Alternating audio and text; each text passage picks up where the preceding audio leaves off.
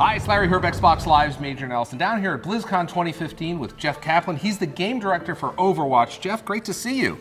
Great to be here. I'm really excited. I've never been to BlizzCon. This is a massive, massive event for gamers, for all of the Blizzard games. But I want to talk to you about Overwatch. Coming to console, we're real excited about that. We are super excited about it. We thought that Reaper of Souls was fantastic on the Xbox One, and bringing Overwatch to console, we know there's a huge audience that wants to play this game. Now, earlier today, you were on stage during the keynote talking about Overwatch and kind of talking about the news, but you revealed that, it was coming to console, and you said it was one of your most exciting announcements. How come?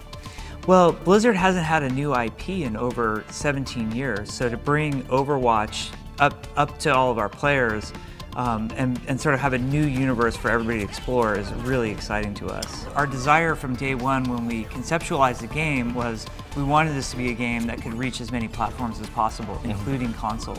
So all of our design decisions that we made from day one were, how is this going to feel on a console controller? Is it going to feel as good as it would on a PC?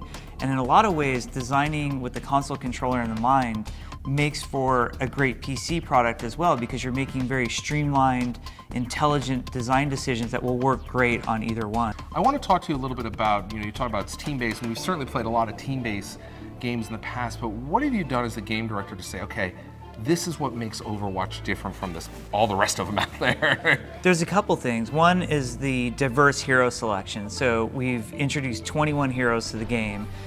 So there's a lot of variety. If you're more of a sniper player, you can play Widowmaker. If you want to be a tank or a rumbler, you can play Reinhardt. And all of the gameplay is objective-based, so you need to work together with your team. It's not about who got the most kills. Okay. It's about how does your team win or lose together. It's all about being together. Jeff, Overwatch coming to console is really exciting, but here at BlizzCon you announced 3 new heroes. Can you walk us through those 3? First there's Mei, who's one of my favorites. She's absolutely adorable. She's a frost-based character, so she has a weapon that can literally freeze enemies. She can put an ice wall up in front of people, so it's a completely unique, different play style. We also introduced Diva, who is literally a mech pilot. She flies around piloting this mech. When the mech gets destroyed, she pops out of it. It's almost like having a second life, like a free second life. So if you're the type of player who doesn't want to die fast and kind of wants a second chance, I think Diva is for you.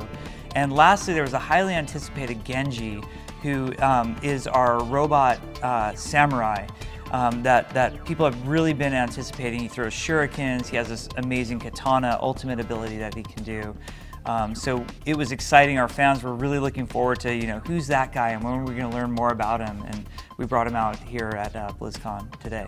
You said something on stage here at BlizzCon where a lot of folks really take a hero and they focus on that one hero. You recommend against that?